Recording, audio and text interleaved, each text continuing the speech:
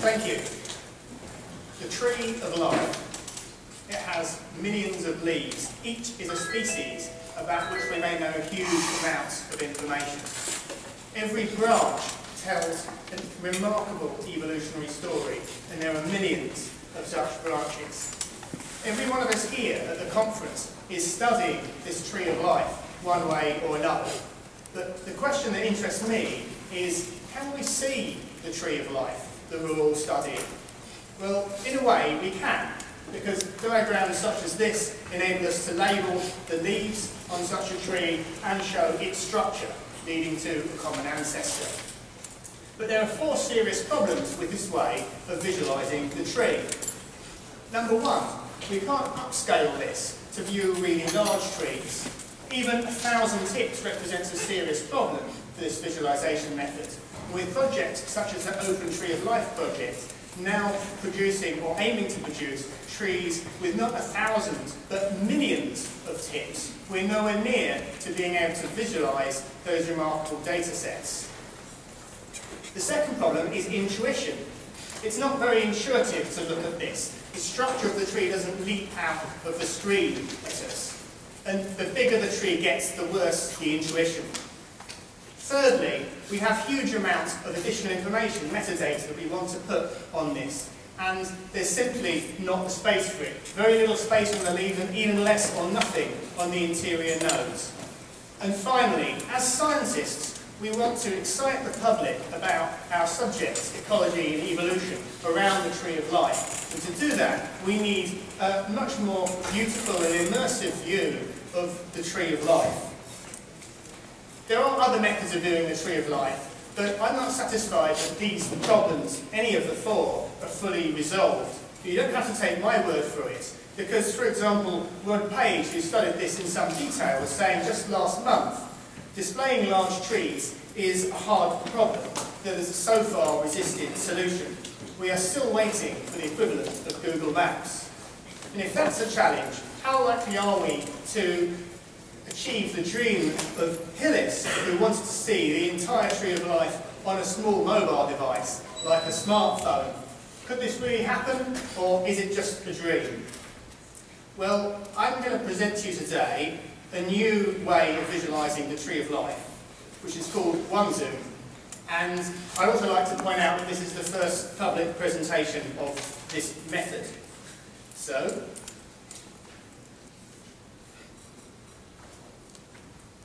there it is. This is for mammals. Doesn't look very impressive yet. It looks a bit like a tree, but it's also like a map, because you can zoom in on any part of it. For example, here, I'm zooming in on primates. And within primates, I can zoom in on the great apes, and within them, of course, onto ourselves. And because of this zooming, there's no limit to the amount of information that can be put on these leaves. Here we've got links to Wikipedia, Latin names, common names, the red list, conservation status, but we could have maps, photographs, diagrams, other graphs, anything we want. Not just on the leaves, but also on the interior nodes. For example, here, there's a little pie chart on the interior node showing the red list status of that clade. There's also the date of the node, the period of geological history, the phylogenetic diversity is there. This is a very natural way to browse a large and complicated data set, because we're already used to exploring a large and complicated data set, the world around us. And we do that by moving closer to things that we're interested in to see them in more detail, just as this does. It's also intuitive to see the structure of the tree, because this, for instance, here is a very balanced node. There's an equal diversity, or nearly equal, coming off on both sides. As reflected in the angles, it looks like a Y shape, and the thicknesses of the branches. Whereas further down, we've got a very unbalanced node, which is like a T-shape, with most of the diversity going straight on and a tiny branch going off at a right angle. And so the structure, the topology of this tree is immediately obvious to us. Now, the branch length, the timings of this, could be reflected in the branch length in the future, but I think it's quite intuitive to reflect shape and topology as shape here, and the timings of the tree as something different to shape. For example, with the numbers, but also with a colour scheme according to the period in geological history, and also with a growth animation in scale time of the tree progressing through the years. I'll just say a couple of words about how this is done. This essentially uses the same kind of formulas that are used for drawing fractals. You may have seen beautiful pictures of plants such as ferns and trees created with very simple formulas before that you can zoom in on and see lots and lots of details. That same technique is employed here, except that rather than just being pretty details that look like a tree, it's reflecting the data itself and it's labelled with the important information that we want to see. So I'm just going to stop that now and show you a 408,000 node tree. There it is. This is bacteria. And you can see immediately at a glance how unbalanced that tree is. There's a stick that goes straight up with tiny little groups going off to one side, and then some really balanced nodes way up here that are really obvious if you zoom in on them. But rather than show you around this by hand, I'm actually going to demonstrate the search option here. You can jump straight to leaves that you want to search for, but here I'm going to show you a flight animation going through to the leaf at the end. And this gives you an idea of perspective from the tip of the tree to the roots of the tree.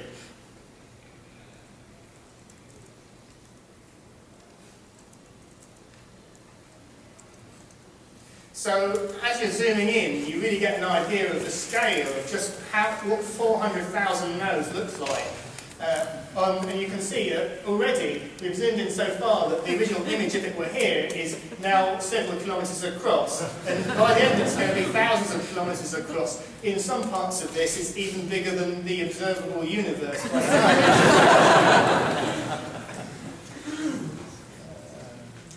So what I envisage for this right now is that scientists will use it as supplementary information in their papers to demonstrate these amazing data sets that they're all collecting. I also imagine on websites and in talks like this.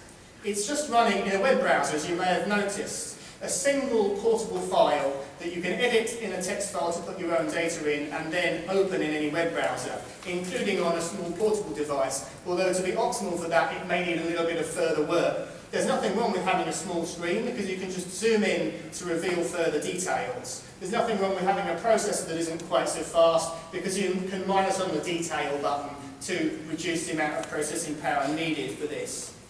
I also envisage that this idea will be useful for visualizing data outside of biology, for example, in computing, in complex financial data sets, complex industrial processes, also even the contents of our computer or the internet. For example, this is my tree of thanks for this talk, but I'm not done yet. I'll come back to that in a moment. So for me, the most exciting thing about this, looking forwards into the more distant future, is the perspective, the possibility of having the equivalent of Google Earth in biology. Westmead said, just as Google Earth revolutionised the way we look at geography, a sophisticated Tree of Life browser could change the way we look at life all around us. And I really think that's true. For example, imagining typing in Darwin's finches, pressing fly, and getting a dramatic fly through the tree to the finches. Not just like this, but with artists' impressions of the dinosaurs, with photographs of the Archaeopteryx fossil, with all the writing about it for you to explore, right the way to the end with the radiation all made clear, with pictures of the beaks, with maps showing the ranges on the islands. Wouldn't that be amazing? And what else? Well, how about all the field biologists and amateur naturalists, twitchers? They're all using identification books on paper. What if instead they had something like this populated with all life on Earth and everything they needed to know to identify it? They would do away with that. They'd be going around with their smartphones. They could log in, for example, and say, I've seen this, and it would be recorded. And it would be recorded not just for their own records, but for the whole of science, to then use as a huge data set to draw further conclusions from. But also, what about all these people that are questioning or still making up their mind about evolution? At the moment, we can show them a few species and we can show them a few isolated branches and explain how we thought those evolutionary links took place. But it's a much more powerful experience to show them what a million tips look like with all the photographs and just how naturally and beautifully they fall into a tree shape before we even look genetic data, just from looking at the photographs. And then, rather than being shown what we want to show them, a few branches that we think are easy to explain, for them to be able to choose which part of the tree interests them, and go into that part of the tree and see that wherever they go, there's an explanation, there's evidence, there's pictures of fossils, there are interesting and exciting things to see. That, I think, is the most exciting vision looking forwards. To realise that the equivalent of Google Maps for biology is possible. It would take a huge collaborative effort of all of us here, but I do believe that in a number of years' time that can happen, and it will happen, and this is the first glimpse of what it might perhaps look like. So with that, I should just zoom you a little bit through my tree of thanks. A lot of people have given me advice and support, and I'd like to at least have them all on the screen at some point. Okay, so thank you very much all for coming to my talk.